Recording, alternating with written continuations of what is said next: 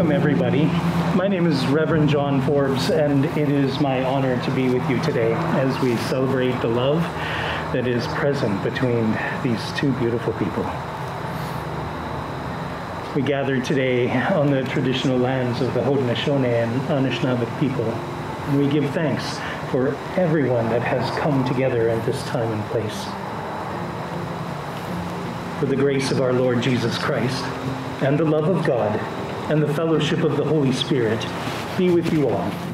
Dear friends, we have come together in the presence of God to witness the marriage of Jeffrey and Patricia, and to rejoice with them. We remember, of course, that marriage is a gift of God and a means of His grace, in which man and woman become one flesh. It is God's purpose that as husband and wife, you give yourselves to each other in love, and that you grow together and be united in that love as Christ is united with His church. For the union of two individuals, man and woman, in heart, body, and mind, is intended for your mutual comfort and for help, that you may know each other with delight and tenderness in acts of love, and that you may be blessed in the care and upbringing of children. In marriage, a husband and wife give themselves to each other to care for each other in good times and in bad. They are linked to each other's families, and they begin a new life together in the community. Here's the awkward part. If anyone present knows a reason why Jeff and Patti may not lawfully marry, they must declare it now.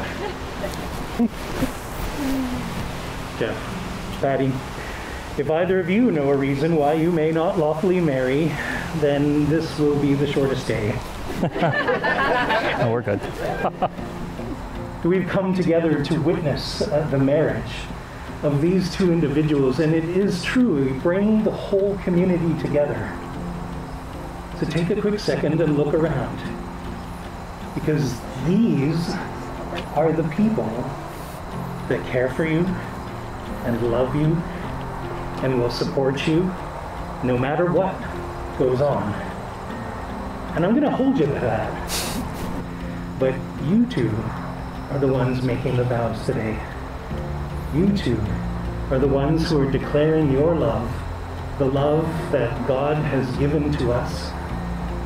You're declaring it to each other in the presence of this community.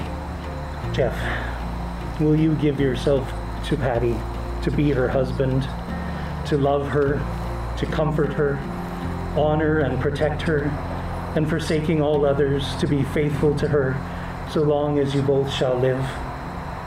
I will. Let's try that again. I will. Excellent.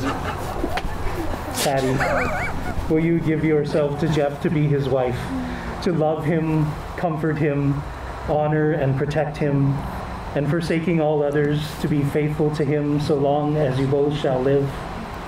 I will. I, Jeff, take you, Patti, to be my wife.